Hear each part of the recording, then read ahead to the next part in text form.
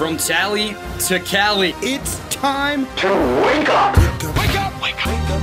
Warchant.com is your ultimate Seminole sports source. And this is Wake Up Warchant, presented by Corner Pocket Bar and Grill. One ball, corner pocket. Now here's Warchant.com's Aslan Hajavandi. And Corey Clark. Wake up! What is up, everybody? It's Wake Up Warchant, presented by Corner Pocket Bar and Grill. Coming up on today's show, it's simple. Observations. Practice observations. Whole bunch of them. Let's go. Wake Up Warchant, presented by Corner Pocket Bar and Grill, Tallahassee, Florida. CPTallybar.com, the website, 2475 Appalachia Parkway here in the capital city, Florida. You know that. Lunch specials, Monday through Friday, only $8.99 from 11 a.m. to 3 p.m. Enjoy. Today, a chicken strip basket. Hand-breaded chicken strips, served with dipping sauce or tossed in a sauce of your choosing, and a side dish of your choosing.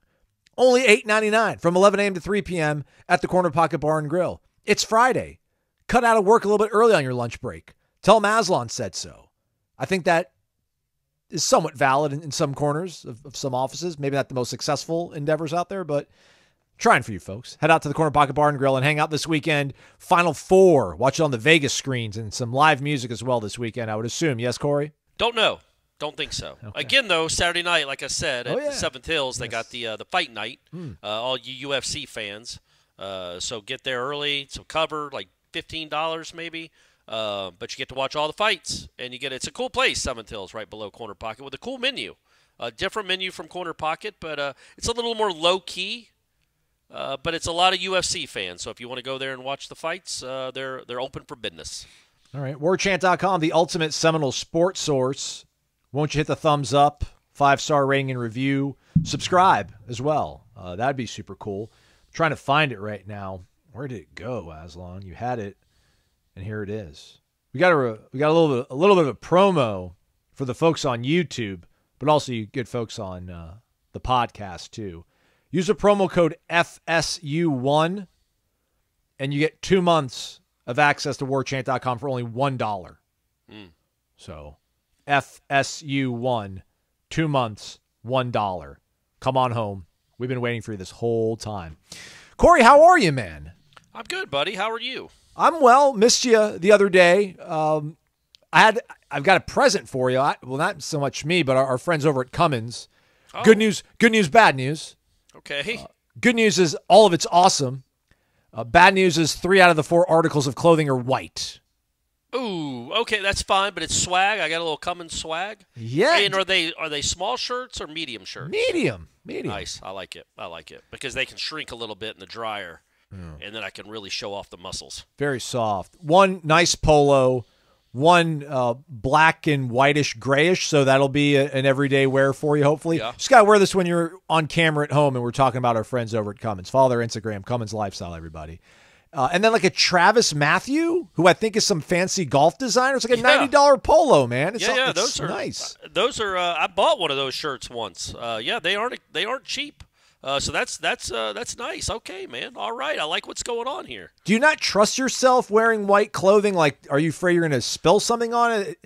I refuse this. I don't look good in white thing, because everyone looks good in white. Everyone looks good in white. Everyone looks good in black. It's just how it works. Not when you're as pale as I am. Nah. It's my complexion. I'm already pasty, and it's like throwing glue on top of paste. It doesn't look great, but I'll rock it, or I'll get a spray tan again. I don't care. I'm not ashamed of getting a spray tan. None of my bleed onto the shirt though, then that's a problem. That's a good point. It's a fair point, but it's worth it. It's worth it to be able to rock a white shirt.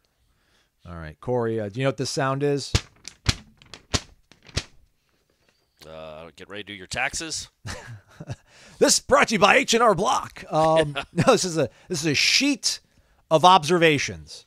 I really wish you were there on Thursday, man, because I thought it was not a great day, and I would have really liked to use your perspective and your nuance to maybe push back on some things. I'm a reactionary guy. Was not a good day. I think most everybody that watched practice would agree to that. Defense won. Protection did not hold up particularly well in 11-on-11. Some drops again, not maybe nearly as many, but drops and still balls hitting the ground in terms of inaccurate passes. Man, last year's team was really, really good. and we saw like a level of consistency and excellence out of them every single day. This team has not put together anything close to that yet. Early, I get it. It's early, everybody. Aslan's not panicking, but it just sounds like Aslan is panicking.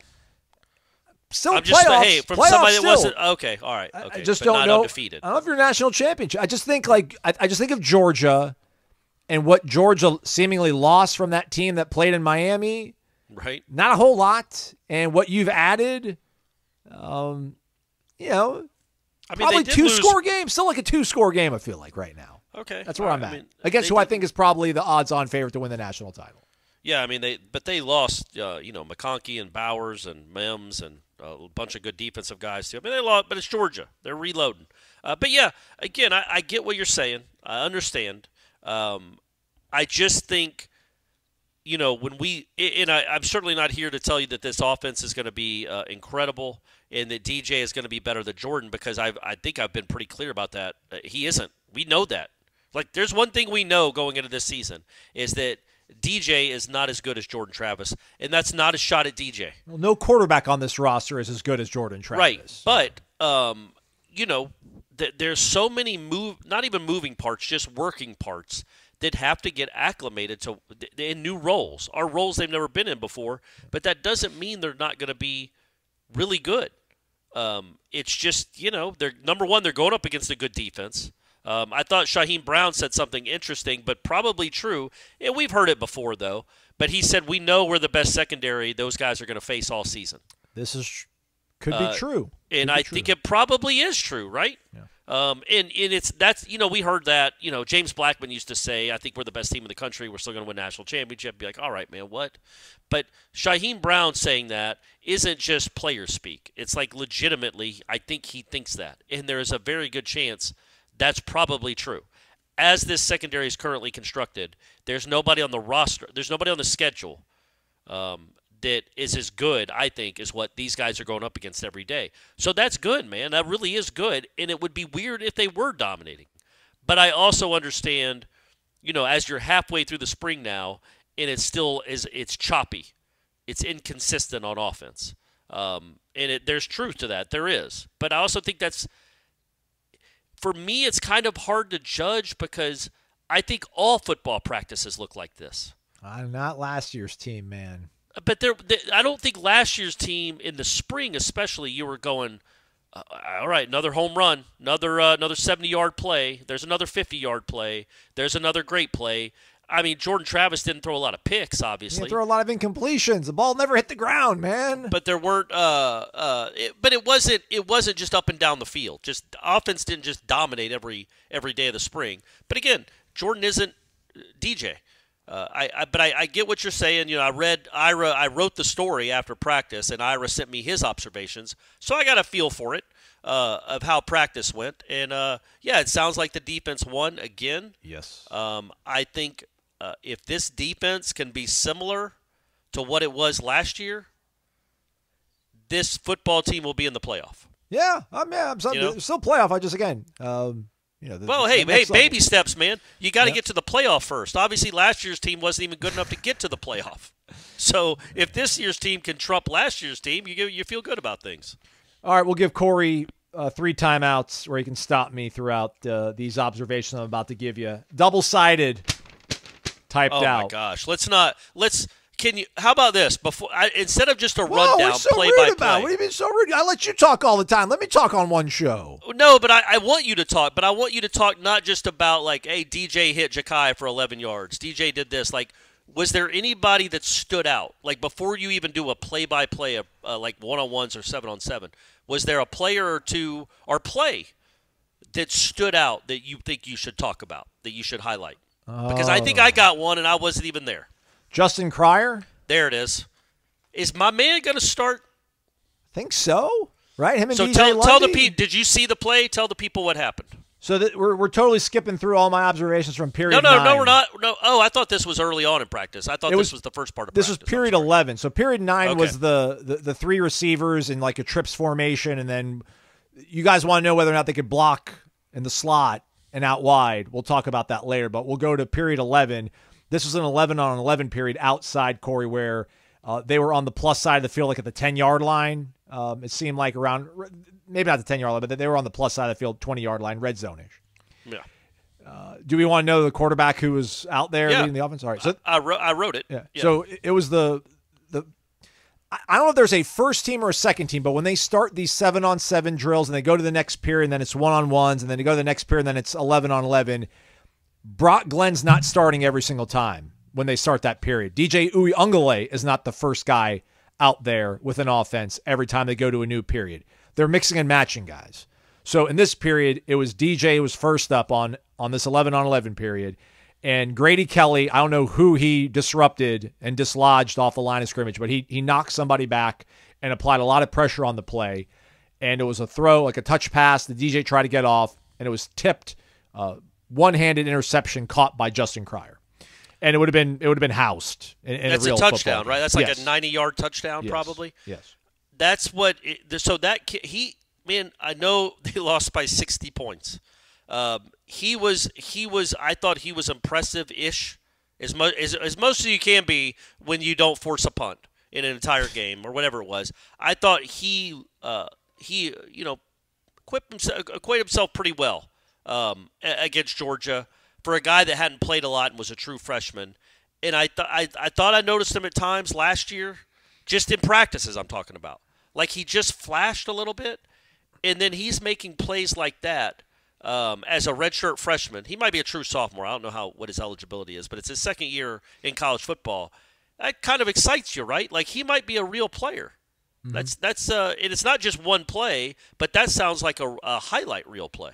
Yeah, it was fantastic, and he's been all around the football. He's been a very sure tackler. It's been good to see. So yeah, I guess right now, him and DJ, we would assume. I guess that's probably your two. If they're doing the 4-2-5, which they would, maybe Georgia Tech it's a 4-3 because Tech runs more. They're going to try to run the ball. But yeah, I think it'll be a 4-2-5. And right now, but again, we're in April, early April. But I would think it's DJ and Cryer have been the two that have impressed me the most so far. DeMarco Ward had a pretty good day, and I think you mentioned him on the show. And he had a good one on Tuesday. Yeah. So. Okay, DeMarco. He's from Gwinnett County. Stand up, man. All right. We'll finish out that period. Each guy had one sort of drive, if you will. Again, I'm pretty sure it's the 10-yard line, and either sink or swim. Next up was Brock Glenn handoff, Keziah Holmes to the house. Get you some.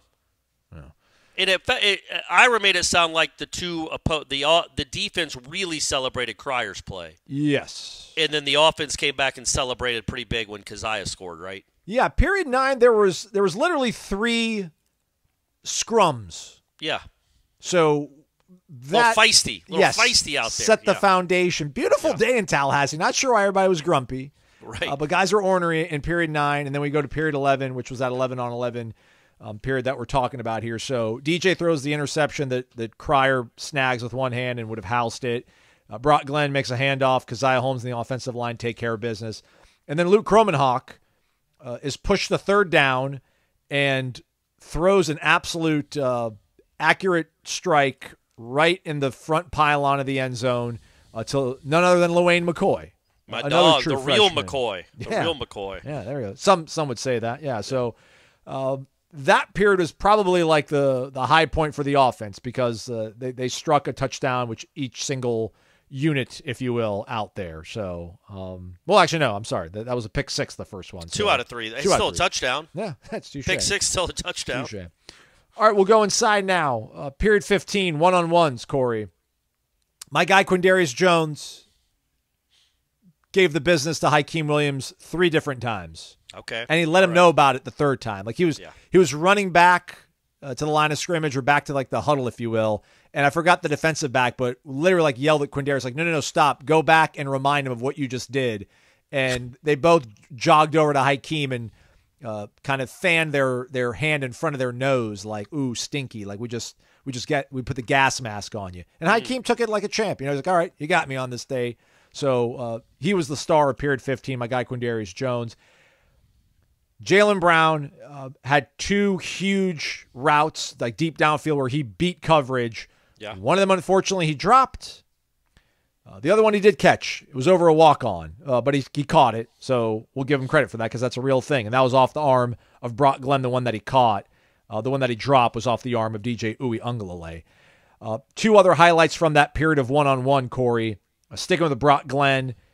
Very nice throw. Kind of like, I don't know, back hip, front hip. I mean, Azaria was no longer in phase. He just fell out of phase with Kentron Portier, and the throw was perfectly on stride. It was like a line. It wasn't a very arcing throw. It was kind of a rope, and Kentron caught it on the fly and would have been gone in a real live game situation on Azaria. The second one was an absolute bomb from Luke Kromenhawk to Camden Fryer, Corey, a deep post, and 14, who I think is Kai Bates. He was in phase, had like a hand like almost inside the jersey that came loose, and it like scraped Fryer's face mask as it was getting dislodged, and Fryer still maintained his focus and caught the deep pass. That was good. Easily, arguably, the best catch of the one-on-one period. Judging that, probably his best play of spring so far. Fryer, I'm talking about. Yeah. I would say that period, that one-on-one period right there, that Brock got the best of it when it came to the quarterbacks. Staying inside for the rest of the day, period 17, we go to 7-on-7. Brock, a couple short completions. Meanwhile, DJ, I thought, had the better throw out of the three quarterbacks in that period where he had a lot of time on this one, but Jalen Brown ended up finding like a really soft spot in the zone, probably 15, 20 yards downfield, and DJ just absolutely flicked one in there on a freaking straight line. That was really nice. Deuce Spann also beat coverage on that period, so tip of the cap to Deuce. So I gave DJ the leg up in the 7-on-7 period. And then I think, at least from my notes that were texted to me from the great Irish Rafael, that Jalen Brown also had a touchdown during the 7-on-7 when they did red zone 7-on-7. I don't know who was against, or I don't even know who threw it. Maybe Brock Glenn threw it, but it was a touchdown. And the reason I bring that up is because we've said so far in the first 15 minutes of this show, I think, we've said the name Jalen Brown more than we have the last 2 weeks. Well, that's also because we forgot to mention that Destin Hill is out for the rest of the spring. Well, that's where I was going. I didn't forget to mention it. You cut off what was going to be the best transition in Wake Up Warchant history. I'll fix it in post-production. Yeah, thanks. So, so after practice, Norvell, let it be known that Destin Hill and Jarrell Powers, the backup tight end, are out for the rest of the spring with undisclosed injuries. But that's a big loss for the spring, clearly, because I thought Destin Hill was playing really well. But, you're Florida State now in 2024. Well, you get to go to a 4.5-star that might be really, really good as a guy that can – now he lifts – now it's next man up. But it's instead of next man up being some 2-star from nowhere, you've got a kid that was at LSU last year that was almost a 5-star coming out of high school that can really run. It can be a real matchup nightmare. And it's good to see, even though he dropped the one, it's good to see Jalen Brown looking like the guy we were kind of projecting him to, right? Like he looks like he could be something. Yes. And that's good, really good to see because there's a chance he might be needed to be something this year. Yeah. So I think, again, on that one, DJ had the leg up in 17. We go to period 18, cash down, 7-on-7. Brock won that segment, I would say, with his completion to Kentron, who was in coverage. Shaheem was all over him, and I don't know how that ball fit in there, but it did. Kentron caught it. Meanwhile, there's a PBU on DJ's rep. He had a whole bunch of time, and he threw a pass to Jalen Brown, but that would have been whistled dead in any kind of real situation. He had a quick out to our guy Jackson West, so I gave Brock the edge in period 18. Period 19, 7-on-7 red zone, Corey, 20-yard line. This was DJ's actually, I'm sorry, it was Brock's period again. So another one for Brock. Mark it down for Brock. Touchdown to guess who? Jalen Brown. Jalen Downtown Brown. Yeah. It was after a short completion to Vandravia. So on this period where they're 7-on-7 red zone 20-yard line, they spot the ball after the last play. Some of these situations, they'll just keep running from the same down and distance, if you will, no matter what. But on this one, it was kind of like an actual, sequence of plays that you would run or whatever. So Brock goes incomplete, completes on the second down pass. to Vanderavius Jacobs, and on third down, just a really nice play design, and Jalen worked himself pretty wide open, and Brock was able to deliver it in there for the touchdown on there. Also, nice play hookup with Luke Cromenhawk and Luane McCoy in that period. Okay. DJ was betrayed with a drop by Malik Benson. Next pass was to Malik Benson as well as incomplete, and then the following play, the third down, just there was nothing going on, so he ran, and they whistled it dead, and not a whole lot of positivity came from that one. Back to 11 on 11 now. We're almost done. 3 periods, everybody. TFL by our guy Tomiwa Durajaye. He's got an asterisk next to that one, so I had to make sure I talked about that one. Really good run when Luke Cromenhawk was out there on a handoff pitch. Not sure exactly how it went to Jalen Lucas. Also a first down completion to Camden Fryer. Apologize, Camden. 2 plays out of him that day. Also a very nice rush by Lawrence Toafili when DJ was out there leading the offense. He did have a throw downfield to Kentron that was, I don't even know if you could call it over the shoulder, Corey. Like it seemed to have gone directly like over Kentron's head, and he was trying to hold his hand out there like for a basket catch, and maybe a little bit better body control, maybe a little bit cleaner route, and that could be a deep touchdown catch, but the way it was thrown, the way it was ran, it went deep and off of his hands. So that was kind of a bit of a bummer. TFL in there by DeMarco Murray in that period as well. And this is like the one play that kind of signified. DeMarco Ward, sorry. Who did I say? DeMarco Murray? Yeah, he'd be a welcome addition. Yeah, we can use some more running backs or whatever. Like this one play, and I'm going to say everybody's name in it, but it was Brock Glenn scrambling in 11 on 11, like not scrambling, but rolling out. And Vanderavius Jacobs had his guy beat. It was a deep throw, probably 30, 40 yards downfield. And if the ball was thrown with the proper amount of trajectory, if you will, I think Vanderavius Jacobs catches it and it's a touchdown. But it was underthrown. Regardless, though, Vanderavius should have caught the ball, even though it was underthrown. But he had to stop and readjust himself. Right. And it hit him right in the hands, and he dropped it. And he got very upset with himself, and he threw the ball afterwards. And 3 quality control guys yelled at him. Norvell yelled at him. And, like, to me, that was the microcosm of the day. It's like wildly talented guys making plays almost. You know, it's like Brock almost makes the perfect throw. Vanderavius almost bails his quarterback out on the not perfect throw, but none of it kind of came together and melted correctly. So that was kind of like the microcosm of the day to me.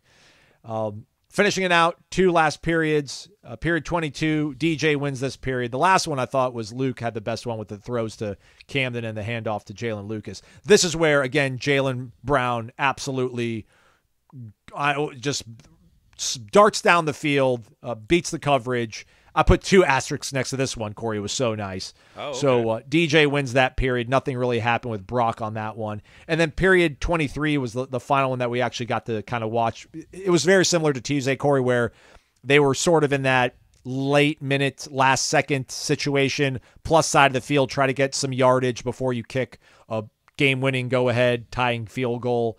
Aaron Hester with a real nice play. He's a guy that he's 6'2", 230, so he's too big to be a linebacker, and he's not big enough to be an effective every down kind of defensive end. But there's something there. He's a young kid. He's one guy that literally last year seemingly was injured the entire freaking season. So he's not even a year 2 freshman, a redshirt freshman. He's still kind of like a freshman because he wasn't able to get a lot of live action reps. So very curious to see because he looks like he can do something in maybe another year or so. So that's what I got for you folks. And Fitzgerald hit the field goal in the first part of that period there. So, and I would add a couple more, just going from Ira's notes. Patrick Payton had a couple of sacks. He did, yes. In 11 on 11. Marvin Jones had a couple of TFLs. Just to remind, Lola Hea did too, like combined, maybe with Hussey for a TFL. Somebody did. But just kind of reminded everyone, it's that defensive line can be pretty stout. And when the offense isn't doing well, which is a lot of the time in 11 on 11, the defense has something to do with it, and they are going up against a good defense. If they were struggling against the 2020 Florida State defense, you'd be really worried right now. But this is a good one. This is going to be perhaps one of the better defenses in the United States. We all know last year's was. Maybe this one will be similar. So that's good. And Aslan, we talk about it, but I just want to reemphasize that what the deep ball and how much more prevalent it is in these practices that we watch, not just compared to games last year. I'm talking about compared to just the practices last year. Well, Tate would let it rip occasionally. But more often than not, man, it was all intermediate to short kind of throws or kind of jump balls to the two bad out wide. Like it wasn't just – I mean, they take – even in one-on-ones they didn't do it a lot. And now I would guesstimate they take deep shots or practice them 25 times. Well, remember that time you talked about Adam Fuller doing the mission takeaway, and it was like 7-shot was the name of the period? I think it sounds crazy because it can't be now that I'm thinking about it because it's a one-on-one situation. But when they go inside, those one-on-ones that they run where they're pretty much like on the negative side of the field, like on the 5-yard line, man, they let it rip. Yeah. To where I don't remember. And that's not what they used to do. No. Not, at least not last year. That wasn't something they did a lot. When I watched every rep of every one-on-one all season last year, it wasn't a lot of deep shots. And if they were deep shots, they were kind of, I don't know, man, like fades to the sideline. They weren't just straight up, roll to the right, plant your back foot, and let it effing rip. And they do that a lot, which makes sense because they are faster. And they don't have the two guys, at least right now, that you could just lob it 22 yards downfield, down the sideline, and they'll go get you a first down. And if they break a tackle, it might be a 60-yard gain. They don't have that, but they have dudes that can run by you. What I do want to see is more contested catches. That's just something you're going to have to see. It's not, look, I think they're fast. I think there's a fast wide receiver core, but, DBs are fast these days too. You're not going to just be able to sprint past everybody you play. So some of these plays, you can't. They're not all these throw. The farther you are away from the line of scrimmage, the harder it is to make a perfect throw. Like it's hard to make a throw that's right into the breadbasket 55 yards away. It's easy to do it on a swing pass. It's hard to do it 55 yards away. So will these receivers, like you mentioned, Vandrevius. Will they be able to help out their quarterbacks when it's not an absolute perfect throw? That's what I want to see, but I love seeing the deep shots. I just love it. It makes sense. Also, these guys get paid a lot of money, and they're smart dudes, and they know what they're doing. Like, yeah, man, you don't bring in DJ to throw a bunch of intermediate passes. He's got a home run arm. You're going to use it. You're going to use it. So just like you wouldn't bring in a great power hitter and bat him ninth and tell him to sack bunt a lot. He's here. He's going to throw. He'll throw more deep balls in the first month than Jordan Travis might have in the last 2 seasons combined. That's just what this offense will be more of. So it's going to be like, I think Ira said that the best play of the day was a Portier catch. I don't remember who it was. Oh, it was against AZ at some point. Yeah, that's the one I mentioned. Yeah, it was a deep ball. AZ dove and tried to PBU and couldn't. So, but the point being, like, and I think Vandrevius had a long one that he did catch in one-on-ones. But they're gonna be some mistakes. They're gonna be some missteps. It's not gonna be a lot of consistent greatness. But man, you hit 2 big bombs a game. Yeah, you're gonna win a lot. So and obviously that probably won't happen. But the threat and the ability of this guy's arm, really all three, man, they all rip it now. Brock Glenn has an arm, and Luke really has an arm. Like they're all impressive to watch. But DJ is a different level. But yeah, it's fun to see that. Okay, and we know this. It's Mike Norvell. He's a really good head football coach. But you kind of adapt your offense to what you got. Last year you had a great, I don't know what you call it. The mental acuity of your quarterback was great.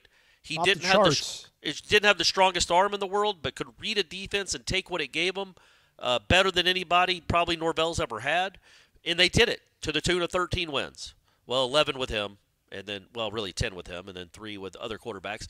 But, that was Jordan Travis's offense, was kind of dink and dunk, hit some plays in the middle of the field where maybe you break a tackle, but it wasn't a big play, 70-yard, throw it deep, throw it over the safety all the time. This will be more, I think, of what it'll just be like Tamori and Terry back in the day. Yeah, Blackman to Terry, that great combo. So I just that's what's exciting about the potential of this offense. But it does lend itself to some ugliness too. I think once we get out of the spring game, might start watching some old Clemson games and see if DJ is surrounded by a staff that's more in line with the way Clemson looked in like 21 and 22, or like that one game that he had in 20, like the COVID. I feel like he had 2 in 20. Like I think he started the next week and threw for a bunch of yards too. But he had better players, obviously, right? Well, that's the thing. I know that team competed for the national title. They made it to the playoff that year, but I don't know if Trevor Lawrence had, it's still, I still think it was Justin Ross was probably part of it. So, yeah, just going to check it out. Maybe T. Higgins still there. Maybe, but because I just wonder, he's had this arm his whole life, and it hasn't probably come together perfectly for him in the way he foresaw his career unfolding. So, but the Notre Dame game that we all remember was his second start. His first start was against Boston College the week before, where they barely won. They won 34-28, but he was 30 of 41 for 342. And then the next week at Notre Dame that they lost, Notre Dame was 4th in the country. They lost in double overtime. He was 29 of 44 for 439, with 4 touchdowns combined in those 2 games and no interceptions. So he has played well when he had good talent around him. And obviously 2021 and 2022, those Clemson teams, I'm going to look up that box score. You keep talking. I'm sorry. I'm going to look up that box score to see who he was throwing to. All right. Well, how about I talk about our good friends over at Vitamin Energy? VitaminEnergy.com. I should have taken a Mood Plus before recording this show, but I'm in a good mood. It's all right. Not everybody has a great day. And when maybe the great day's not coming your way, take a Vitamin Energy. It'll get you in the right mood. The Mood Plus energizes you for 7 hours, nourishes the body. Also a fat burner, tastes great. 260 milligrams of all-natural caffeine. Lemon balm extract, chamomile flower extract, passion flower extract, Rhodelia rosea root extract, valerian root extract. How could you not feel good with all that? And it's all packed in one little bottle. That's not even 2 ounces. You can take it anywhere with you. Maybe put it in the fridge. I've heard some people put the entire thing in a big bottle of water and just kind of sip on it throughout the day. Almost like a beer. And then some people take it like a shot. Try and you'll like it, I think. Go to vitaminenergy.com. Use that promo code WARCHANT BOGO, WARCHANT BOGO. Buy one item, get one of equal or lesser value for absolutely free, courtesy of the awesome folks at Vitamin Energy. They're Florida State fans, Florida State alums, all ACC performing alums, mind you. So they know what they're doing when they're making stuff to help enhance performance. Vitamin Energy, shake it and take it. Coming back from things, Corey, were you able to dig deep into these box scores, flesh out some stats for us, maybe some anecdotal evidence?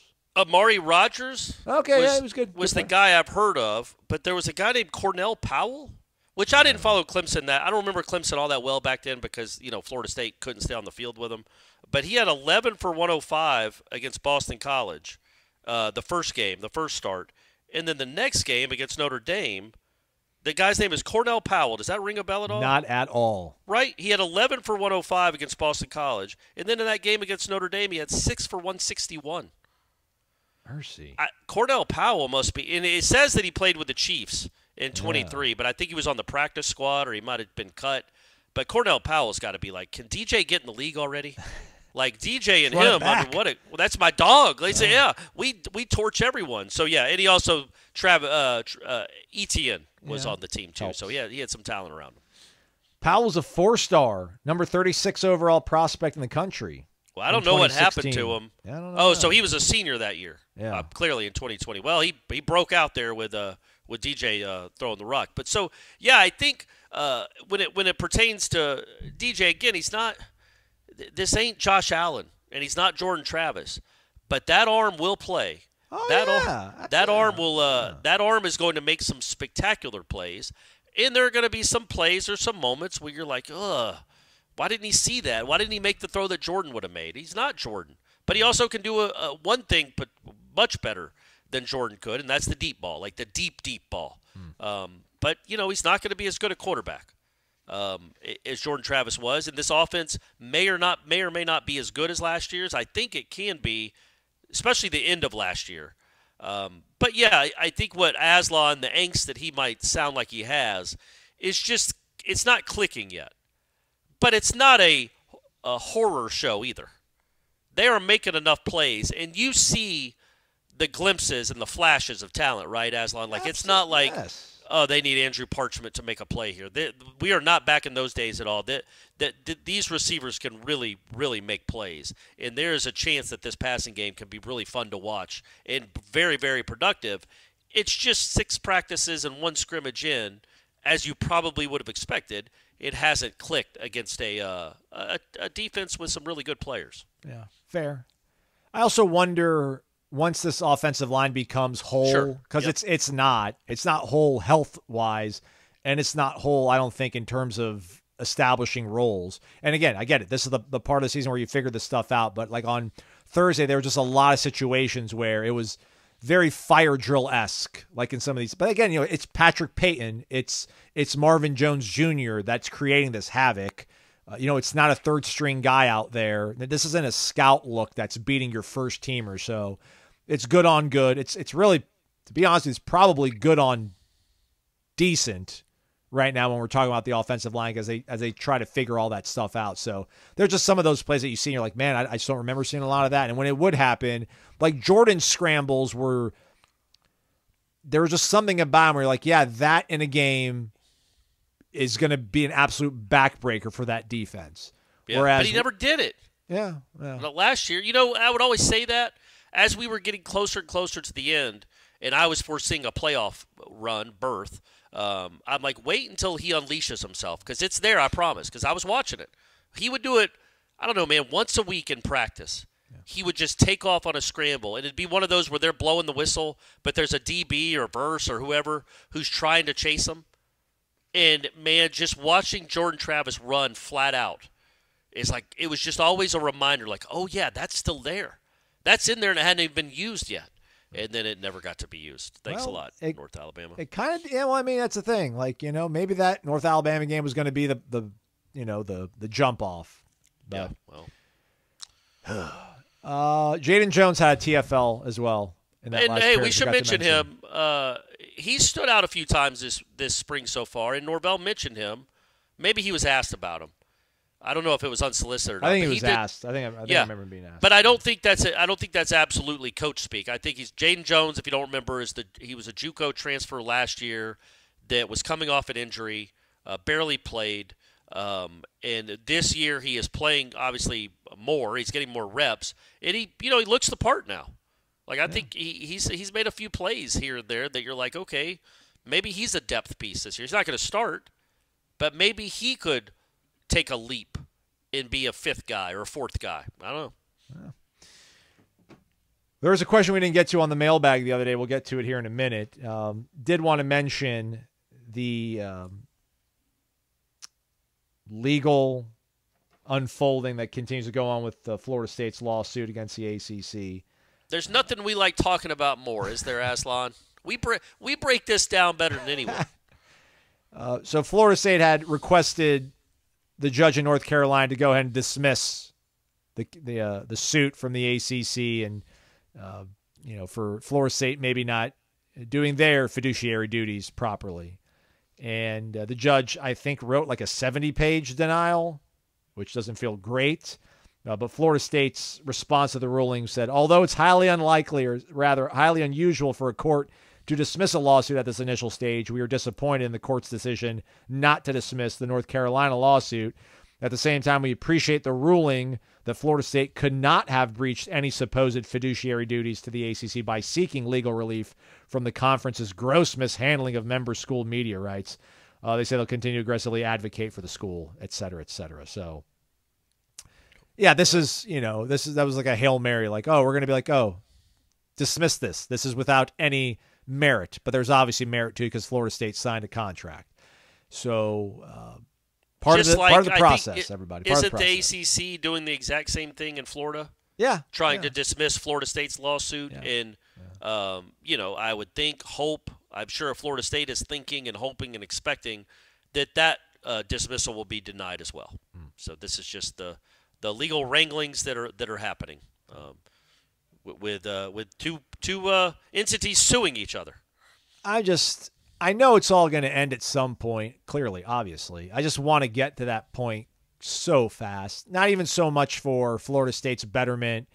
I just can't keep up with all this stuff. Like on a day where this lawsuit, the request to dismiss gets denied, you've got The Athletic writing like a huge story about private equity and the NFL's second lieutenant behind Roger Goodell aligning himself with some college chancellors and presidents to form a super league, Corey. I think they said 60 or 70 teams that will constantly stay at this upper level of football, and then there'll be 10 teams that get relegated or get promoted to then be able to play in this super league.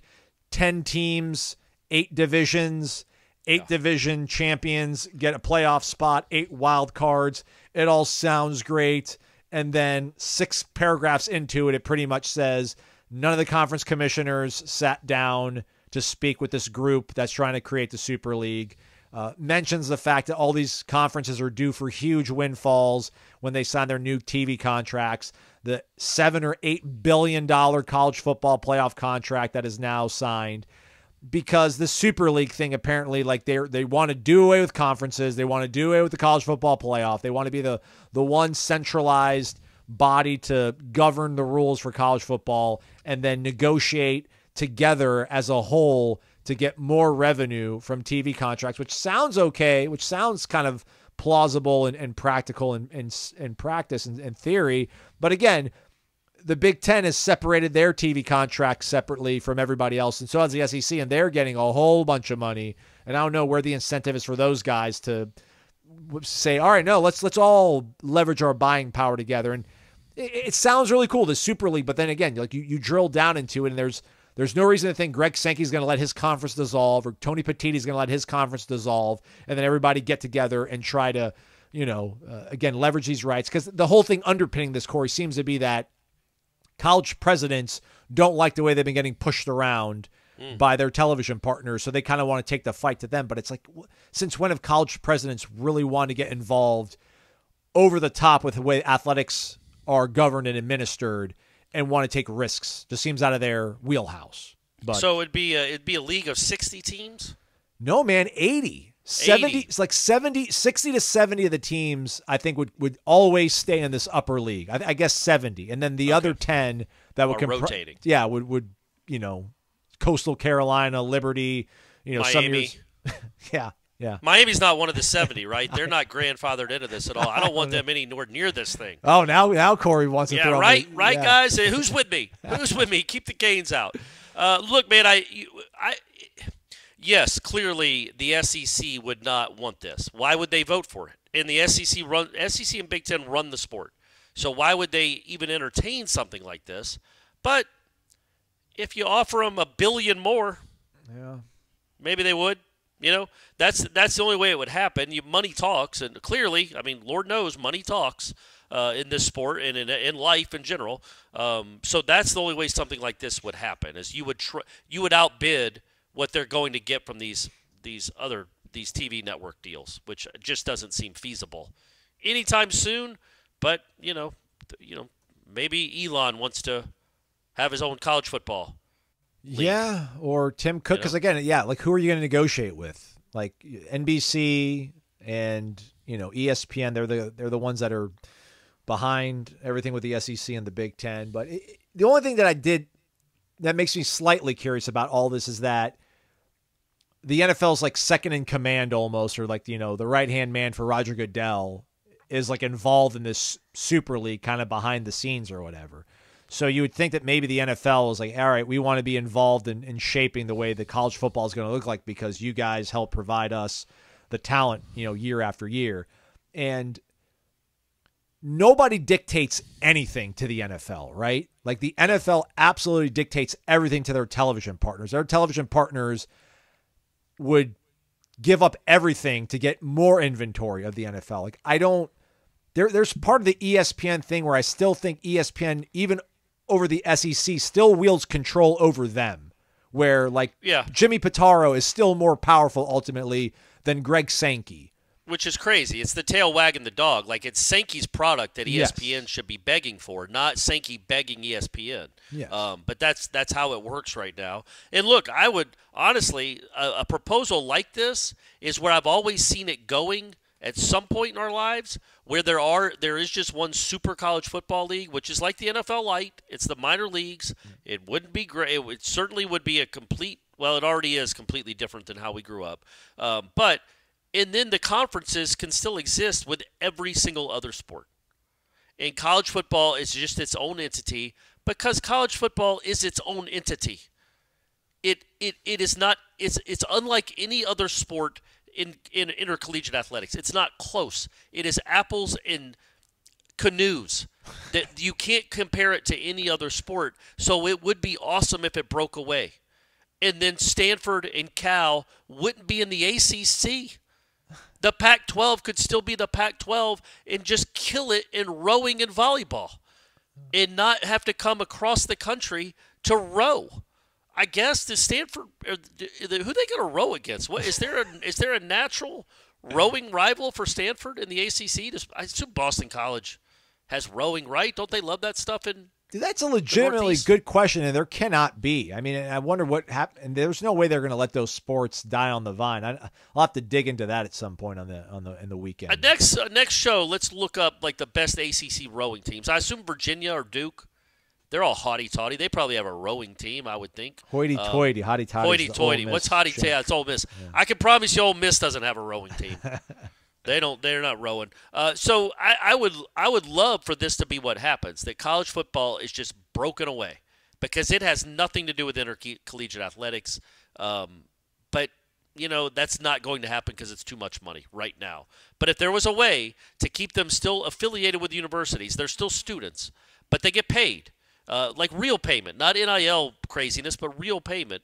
And it's its own entity. It's its own league run by a commissioner who you would hope would actually have the league in the best interest of the college football teams at heart, then, maybe there's a way that college football doesn't implode upon itself.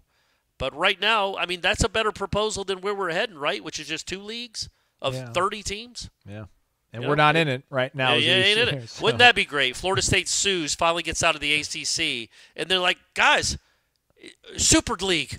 Right. All 80 teams are invited. Let's go play. And you're like, wait, what? So we just paid the ACC $150 million for nothing? Yeah. So that would be Florida State's luck. So hopefully it happens either before that or well after it. Yeah, the Syracuse chancellor is quoted extensively in the Athletic piece and goes on to say that it's his belief that the conferences are going to go broke here in a few years once all these lawsuits, because apparently there's lawsuits out there for back pay NIL, like players basically suing their NIL wasn't around when we played. We should have been able to make money. And apparently a lot of these schools feel like they're going to probably lose that lawsuit, and the schools and the conferences are going to get sued in these lawsuits and have to pay a bunch of money. And then that's going to probably drive some of these conferences to extinction. At least that's this Syracuse chancellor's theory.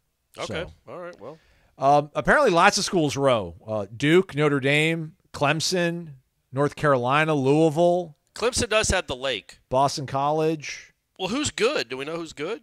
That I don't know. Let me see. National. Oh, there's the Pocock CRCA poll. Let's go to the April 3rd one.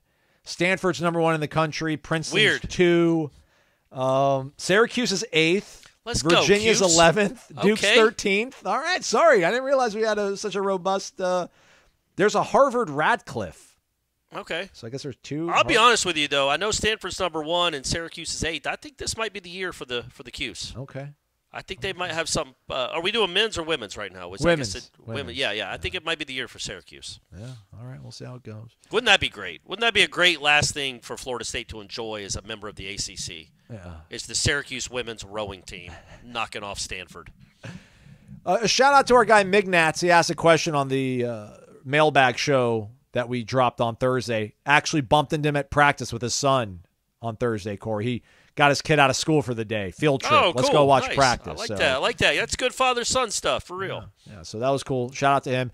The question we didn't get to was from Nullboy02. your favorite Ernie Sims moment memory during his FSU career. For me, and if we ever get Ernie on the pod, I'm definitely going to ask him about it, was his freshman year, 2003, in Gainesville.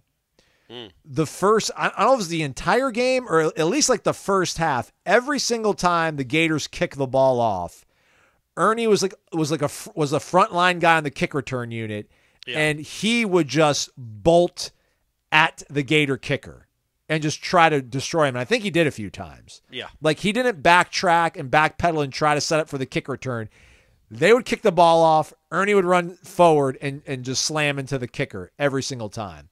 So I don't know if that was him freelancing or like Mickey talking about it going into that week. That's what we're going to do, but that's my favorite Ernie Sims moment memory. I don't have a single memory. I just remember being that was such a rare combination. And I'm talking, I mean, I've been watching Florida State my whole life, and they've had literally some of the best football players that have ever walked the earth have come through Florida State. Man, you are hard-pressed to find a combination of speed and power like that guy. Just unbelievable. I don't know what he ended up being listed at. Was he 6'2", 240? But he could really move. He was a freight train. He was so fast and so violent and so strong. And it was so early. Like, it was it happened so early in his career. Like, he didn't play a lot as a true freshman because there were good guys in front of him. But our veterans, well, good guys, but they were veterans. But, man, even when he got in late in games, you're like, that's just different. And I think he had concussion issues in the league because he was drafted high. He was a first-round pick. Yeah. And I think he started off his career really well, and I just think, unfortunately, he had concussion issues. But I mean, that's kind of the way he played, too. He was just a wrecking ball of a linebacker. Just ninth overall, Corey. Yeah, man. I mean, think about that size, that body, and then that speed. Mm-hmm. What a combination, man. Just one of the rare athletes. Him and Cromartie at the same time.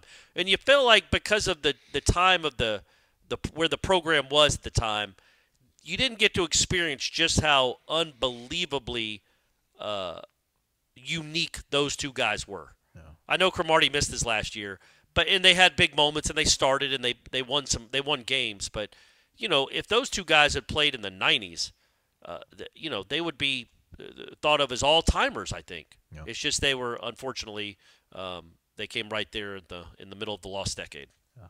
Two local kids, though. Yeah, their recruitment Their recruitment is really what that's what made me sign up for a membership at Warchant. I first heard about Warchant in 2002 when the whole Adrian McPherson stuff was happening. That's how I found out about Warchant. But then as I was checking it out, that was going into the 2003 calendar year, and it was the 2003 recruiting class. And there's this photo I'll always remember. It's like Ernie's wearing, I think, like a beanie. He's got like tinted glasses on, not sunglasses, but I think like tinted eyeglasses.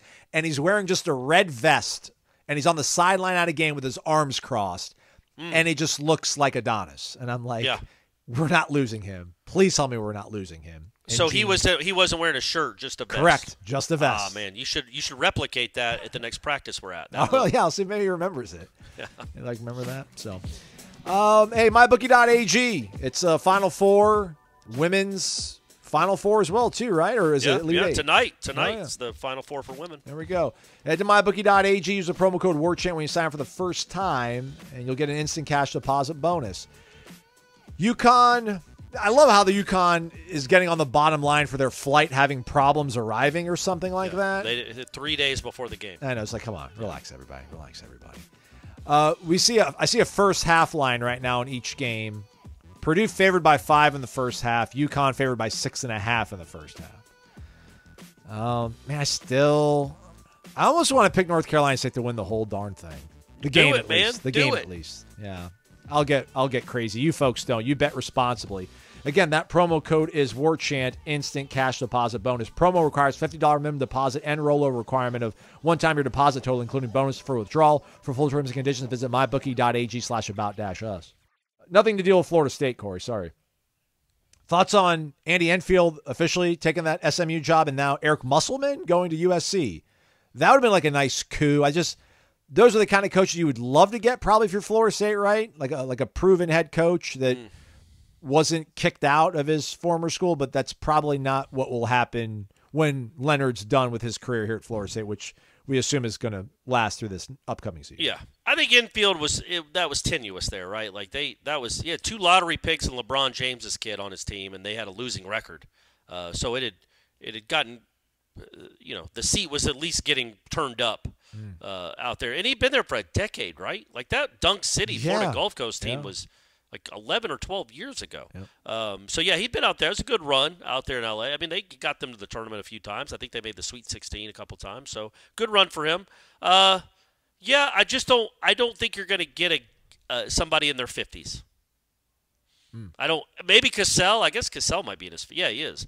Might be in his 50s. If that's the guy they go at, I don't think Florida State is going to get a longtime veteran college head coach. I think it's going to be an up-and-comer, or it's going to be an assistant from somewhere else.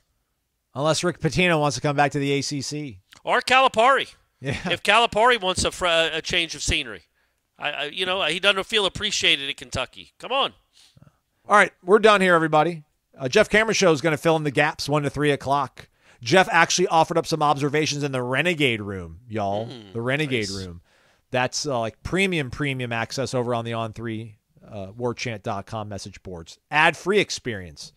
So you can check those out. You can listen to them at 1 to 3 o'clock. Florida State taking on Boston College. Email came over the other night. Looks like they're moving the game up to 1 o'clock today, and then they're going to play Nooners on Saturday and Sunday. I think it's going to be like a high of 40-something. Man, good grief. Good luck, guys. Just so win the series. I was talking to somebody at practice. I'm like, are they going to get a sweep? And it's like, nah. Just win the series. Yeah, just win the series. That's what you need to do. 2 out of 3. And I'm sure softball's got an ACC conference. Louisville, Louisville. Yep. My man, Corey Clark doing it. All right, that's it. We're done. Go to warchant.com, the ultimate Seminoles sports source.